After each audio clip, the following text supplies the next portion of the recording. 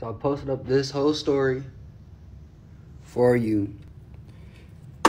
But if you don't want to watch all that shit, I'm finna just give you a abridged version so it's simpler and it's easier. But you can always go back and watch the videos 1 through 4 if it's the creator and PBS, and they're explain to you the story. But I'll give you highlights from the story and explain to you what it was. So the story starts off in a time where Christianity was almost dying in Spain. There was just a little slither of an island left over, and that wasn't because of force. It was just because most people were Muslim. The common language was Arabic, and a lot of people were either Muslim, Jewish, or Christian. So this is what Muslims, and this is how far the rain was at the time. How I do that? So, to give you the short summary, this is like the epicenter of the world at that time. The city was called Cordoba, but Cordoba at that time was the largest in Europe. They had a rich culture, flowing water, sewer systems, and kind of how Toledo is important for being very educational. This place is very important for having sewer systems, because at the time, nowhere else in Europe did they have sewer systems. So it was sent to be heavenly. So yada yada yada. The city was it was supposed to be really beautiful with aqueducts and all that. Well, yes, this is good. Eventually, a 12-year-old boy was in charge.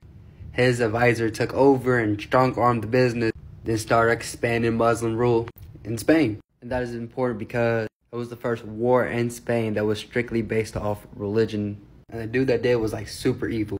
Took the church bell off Christians, then put them on the slaves, then hung the church bells up in the church, cause fuck them, I guess. Then that dude dies, his son takes over, they kill his son. Then Samuel the Nagid. Then he became the first Jewish person in power in Granada over Muslim people was unheard of. Since that was good, his son fucked up. They blamed Jews, massacre. But Jews still felt like being there in Spain was better than anywhere else in Europe. I guess that was just in the air. So while that shit was fucking up, Alfonso VI took over Toledo. Now he was a Christian. However, he was a very good Christian. And all the good values and standards the Moors set up, he kept. So open religion, open practice. Then the rest of Europe was like, nah, big dog, we not feeling it. So that open religion shit you got going on in Spain and shit, yeah, that shit gotta go. But they was like, nah, man, they cool. You like Rome, don't you? So Spain had Jews and Muslims translate Romans like Homer and the Iliad. Even though it was from Europe, none of the Europeans could read it. So the Jews translated. And that was cool, so they was fucking with them for a little bit. Shit, in the 12th century, it was like a little renaissance. This is where ancient Greek statues that are white come from. Actual Greek statues are painted. Shit, you had to know Arabic to learn Aristotle.